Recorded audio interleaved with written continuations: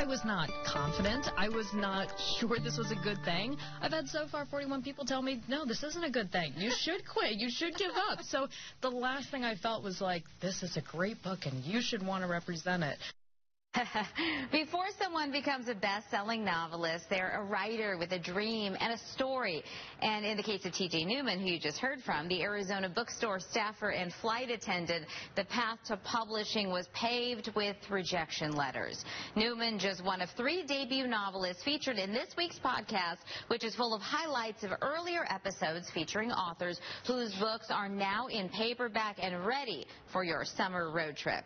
From new names to the authors who dominate the bestseller list year after year, the writers all say the same thing. It comes down to characters and creating a real connection with the readers that makes fiction feel so real. Queens of this realm, Colleen Hoover and Kristen Hanna.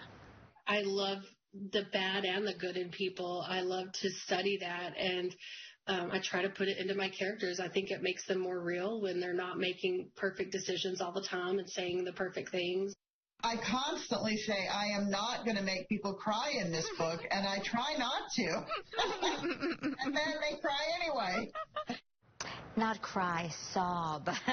If you don't cry reading Kristen Hanna or Colleen Hoover for that matter in most of the books, you probably don't have a good ticking heart, so you better go see that doctor. That's just a taste of the very fun all-star episode of Olivia's Book Club podcast for this week. So before you hit the road for the holiday weekend, subscribe to the podcast and let us help you pick your next book.